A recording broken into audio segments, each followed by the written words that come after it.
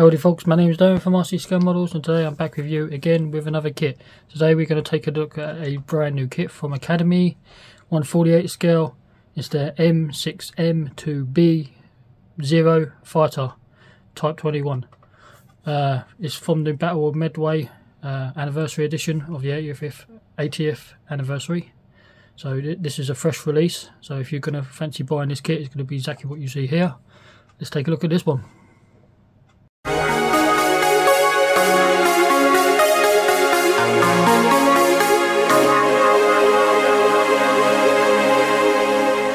So nice box from Academy. Here is what some of the schemes you can get. I do like this blue one. I haven't done the blue one yet. I've always seen the red markings. So we're going to do a blue one. Looks like you get a mask set, which is a nice touch. Around this side, kit number 12352. Pretty simple. Simple colour callouts. So we have Humbrol, we have guns, we have life colour, testers, masters, which doesn't exist anymore, I don't think. Revell, Vallejo, and AK Interactive. There's no Tamiya paints, which strangely enough Tamiya do the aircraft colours for 0, so strangely they're not on there, which I'll be using anyway. So straight in the back we have one sprue of wings and clear, lower wing section, huge large engine detail, and instructions again from Academy. Strangely they're doing this weird two-stage instructions. I don't know why they do it like this. I really don't understand it. Decals for your markings. These roundels I'll probably end up painting on because they're the simplest markings to paint, as they call the rising sun. Warnings, tools needed, and tips and tricks. Basically it's a bit similar to how Tamiya do their stuff. So let's take a close look at the instructions. So 2 instructions, I don't know why they do that, but the first one is all black and white. You've got some of your symbols to pay attention to, and then all your colour callouts. As I mentioned before, there's no Tamiya. I don't know why. Strangely enough, Tamiya do Japanese aircraft colours, so I don't know. So just pick your references and work with it. There's a pull-out page. So very first step you see here is always cockpit area, cockpit floor, flight stick, instrument panel.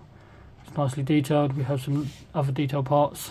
Step 2 is the seat, bulkhead, and that nice assembly that gets attached to the floor. And then just behind the front bulkhead, behind the instrument panel, we got some the guns,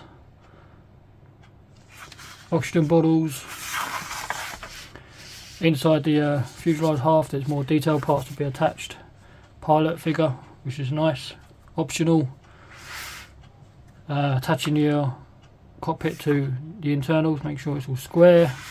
The other side, more detail parts. So it's very simple. Sandwich it together, which is as normal. We have this front part over the front to cover up the guns.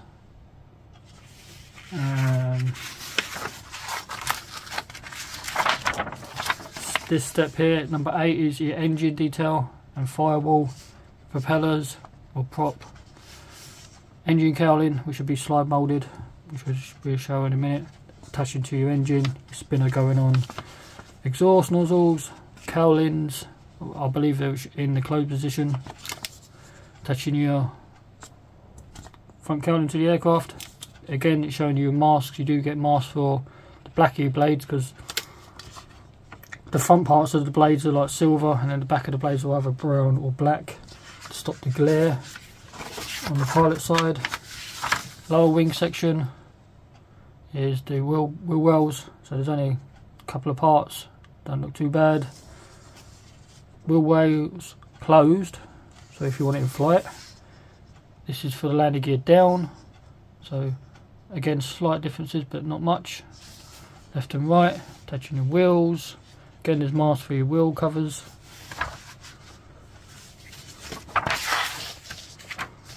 This section here is more wheel detail, which would be the wheel doors. Just making sure you've got them all nice and straight. 2 halves of your wings going together. There is a poly cap there. Don't know what that's for.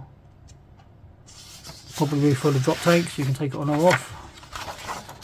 And now instructions too. So now page 2, or set in instructions number 2. Number 15, upper fuselage and attaching to the lower section to make sure it gets nicely clipped in. Little intake to go into. Now you've got your flaps. You can have them posable. If you are, you're going to have to remove these tabs so they can be slightly adjusted, which is here. These are all your flaps, how you want to pose them, which is nice. Obviously the one at the back, the rudder at the back is fixed. This step here, drop tank going in is optional. We have this part at the back is for the little tail wheel at the back, closed or non. Rest of the hook going in, deployed or not, or lowered or flight.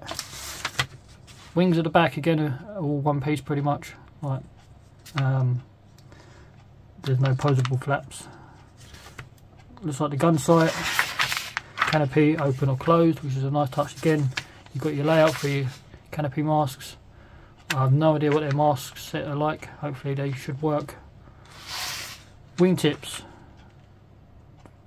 in flight or down or folded for carrier based. Left and right options. The spinner going on, and then your first set of colours. Actually this set here is for stencil data and basic colours, so all aircraft are black nose or black blue nose and grey green, I believe the colour is for the aircraft. And so this is all the same, and then the actual main decal stencils is in a minute. This is more stencil data. So your main markings now are here, so like basically the stripes and the serial numbers. So this one here, A1102, we have a Cargi aircraft carrier. We can have the serial number 1152, again a Cargi. This one down the bottom, again A11168, red markings, again is from a Cargi aircraft carrier. The one in blue, which I like, is from, I can't pronounce that, but it's the second carrier in the fleet. And this one's from the same carrier. But I do like this blue marking. I'll probably do one of these because I haven't done this type of marking yet. And that is it. Now kit wise, decals, not really going to get these out of the bag. You can see clearly these are nice and clean and crisp. Actually I will get them out because it's not sealed.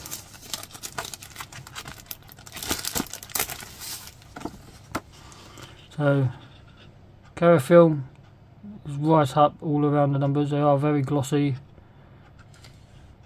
These are pretty close around these stripes. I'll probably paint the stripes on mainly, and so I'll paint these circles on, but the rest of it I'll probably have to use. They don't look too bad. Printed by Academy 2022. I've no idea who they do the decals. They're not cardograph or anything, so just be warned. Oh, there's your mask set. I just imagine it is die cut.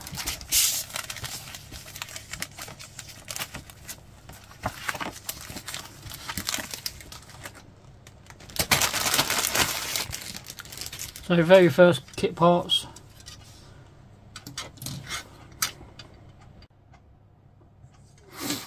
So these are fuselage halves. We have the slide moulded nose, engine detail. This is pretty cool. So most of this, like I mentioned before, I like manufacturers that do most of the stuff on the kind of the same sprue. You haven't got to go hunting parts. So the engine details all together, cowling, that kind of thing. And then this other sprue we look at has got all the wheel parts and internals all together. So it's nicely done up. Saves having to hunt for stuff. Here's your front cowling. There's the two cannons coming up the front. Yeah, prop doesn't look too bad. Engine detail looks pretty cool as well. You don't see an awful lot because it's such a quite a tight cowling. So a little bit of wiring would probably just be good for that. Some of the plumbing. Now internal detail for fuselage. It's couple of ejector pins you have to take care of. You may see them, may not, which is the ones at the front here and the back here, I'm not sure. Obviously the front of the aircraft inside is like a greeny colour, similar to the Royal Air Force colour. And then the back of the aircraft is this weird metallic blue, which is here, which is a good match for that metallic blue colour, which is from Guns. So yeah, pretty cool. As for the surface detail, it is riveted all over, raised and recessed. Yeah, so that is nicely done. I don't know how well. Come on, camera, you're going to focus, pick it up. I'll try and leave some detailed shots at the end, as always. So now, as I say, this is internal parts all together. So all of this is the internal floor, internals, and then all this section at the top is all your landing gear. And it's nicely, it's all together. And there's your pilot figure. So it doesn't look too bad for plastic. Your seat doesn't look too bad. Have to drill those holes out a little bit more, but that's how it should be. That's what you get for an instrument panel. Yeah, the basic instrument panel on these aircraft are very lacking anyway. Even not every manufacturer doesn't do a massive detail job on it. You don't see an awful lot neither. That's what you get for Guns. As I say, once you've got the cover over the front, you don't see them anyway, so I don't see the point. Parts of your bulkhead, cockpit floor, wheels. Are they two-piece? Yeah, two-piece wheels, but they're weighted, which is nice. Landing gear doors for closed and normal, and these are the other halves. The one at the back, a couple of options there. Why is that? We have 3 sets of wheels at the back. I don't remember seeing that in instructions, but nonetheless. Arms and head for the pilot. The oxygen bottle, nicely done.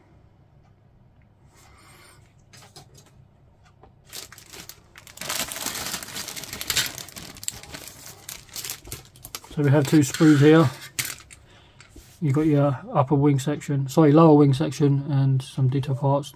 2 types of nose, and 2 types of spinner. Drop tank, 2 halves, pretty standard. Sadly, the cowlings are in the closed position. Aerials, I'm not sure what that is. As I say, there's 2 types of nose cone. So there must be different variants coming out down the line. Again, has that same amount of rivet detail. Nicely done. Should be a nice little built kit, I think. These are your wing tips. And one of the flaps. Again, these tabs, you do have to remove the 2 inner ones for the flap to be adjusted slightly. And the wing has that effect to it already, so it has that shape. Last bag.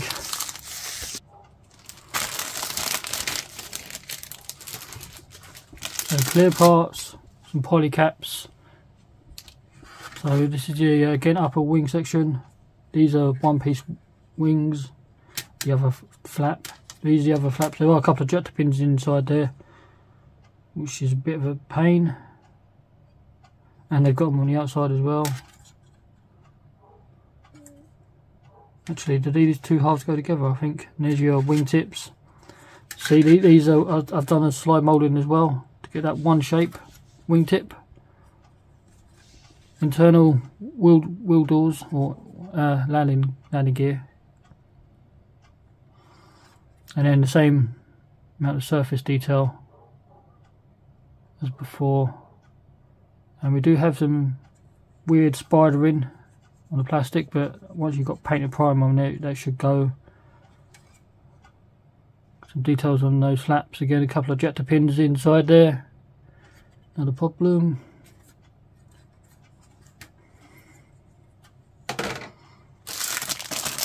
clear parts.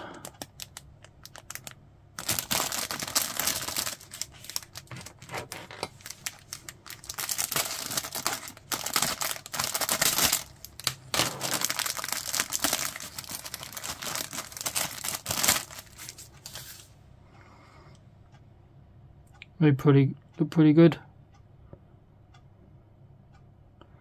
Open or close canopies, a couple of lights. So not a problem with that. And that was it. So as always, a beautiful kit from Academy. It's nicely detailed. There's some nice details in this kit. There's some slide moulding, you can see. Hopefully it goes together nicely. I do like the Japanese aircraft. It wasn't the best of aircraft to the later part of the war, but early days of the war it was a formidable fighter. It actually took down a lot of aircraft, but then obviously once the Americans figured out all the weaknesses, they could beat it. But yeah, beautiful kit as always. Should be building this pretty soon. I want to get another Japanese aircraft in the built stage. So look out for that. Like, comment, subscribe, and I'll catch you next time.